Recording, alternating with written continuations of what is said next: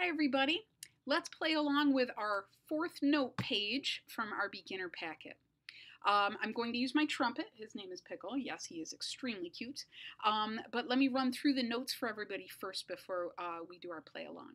If you play flute, trombone, baritone, tuba, or percussion, your note is E flat. Might look like EB, but in band at least, the lowercase b is a flat sign. If you play clarinet or trumpet, you're going to play an F.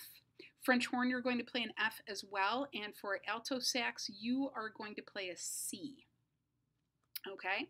Much like the other pages, you're starting off with a song with whole notes. Whole notes in open circle. It lasts for 4 counts. And then your whole rest comes right after it, and that also lasts for 4 counts. How are we going to count? In our brain, of course. 1, 2, 3, 4 in our brain. But this will help us keep track of it. I'm going to go at about 97, which is a nice medium tempo. All right, let's do it. 1, 2, ready, play.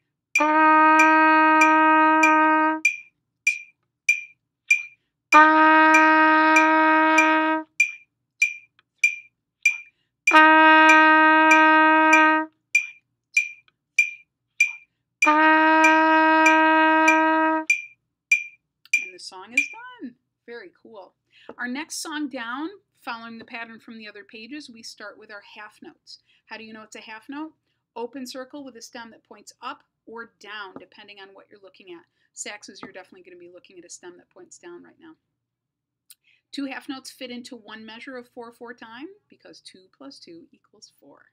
So you have your half notes on your first line. You've got your quarter notes on your second line. And as a really smart percussionist told me today, we know they're quarter notes because they're colored in.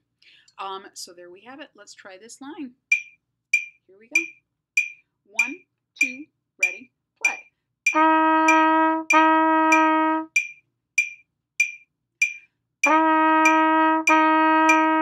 Here come your quarter notes.